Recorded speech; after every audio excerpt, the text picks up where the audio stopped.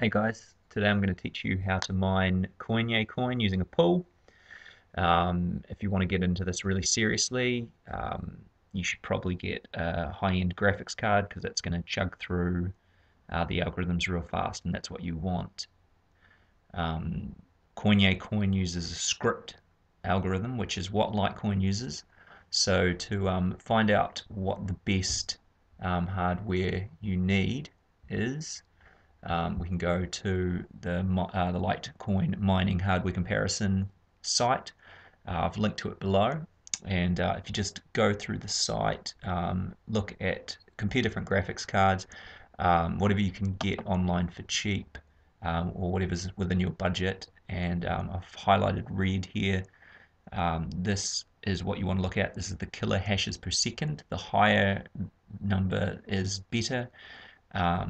And so try and find something that's cheap or within your range and has a high killer hash per second. So just check out this page. This is really good for finding that. Okay, now it's time to join a pool. This is the one that I like, pool.coinye.pw. Again, in the comments below, I have a link to it, so you can just copy and paste that. Then in the pool, just click the button for sign up to the left there. I've circled in red. You'll be brought to this page where you register a new account. Just type in your username, whatever you want to choose there, a password, repeat the password, then your email and email repeat again. Then for PIN, you need a 4-digit number that will just be like another password. So just try and type something there that you can remember for next time.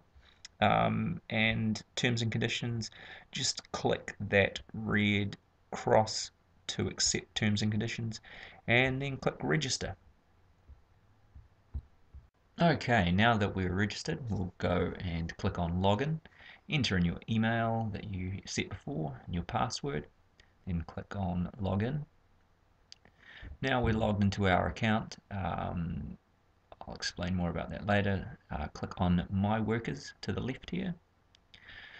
And we now have to set a worker. So in this worker name box, type whatever you want, but I'll type something first. This is the name of our worker. I'll call them worker1 and give them a password. Now just make this simple. Just an X will do, and add new worker. Now we can see our worker has come up, username, worker name, and some more details I'll explain later. Okay, now we're going to go and set up our wallet address in our account. So click Edit Account. We've got our account details, our username, and so we just scroll down here a wee bit. Past our email under that is payment address.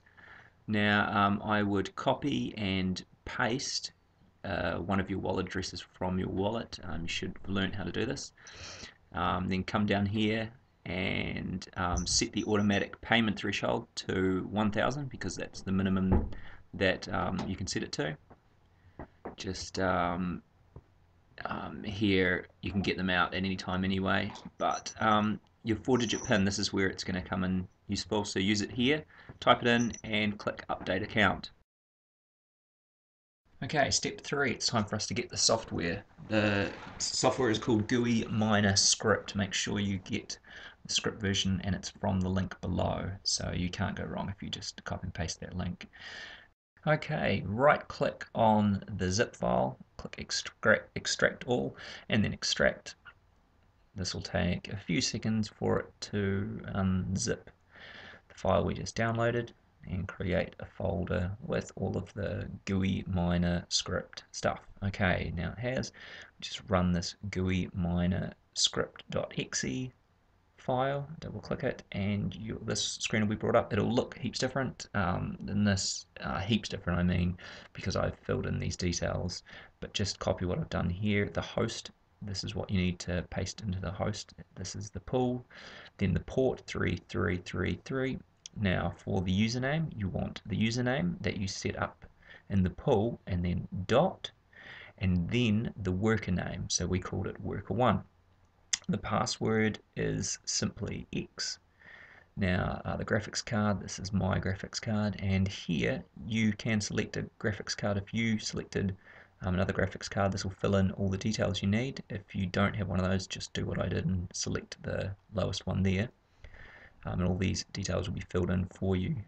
I'll change the intensity to 10 because my computer chugs a bit hard, and then just click start. Now you need to wait. Down here you can see this is my killer hashes per second. I've got a low one just because I'm using my laptop and the graphics card in that hash. And here we've got our accepted shares. Now this is what you want to see rise. So we'll wait a few seconds. Now nothing's happening, so sometime later, yes, we have succeeded in getting a share. So share has been accepted by the pool. So if we go to the pool, back to the pool where you logged in before, and we go and click on my workers, you'll see that the worker we set up, yes, he is active, he's got a tick, and it even shows the killer hashes that he is producing. Now we can go back to the dashboard, and our hash rate, yep, is now showing what we're hashing at, which is great. Hopefully your number will be a little bit higher than 2. Mine is 2 because it's just a graphics card on a laptop, but at the moment that is still heaps to get Coinye, so good luck mining.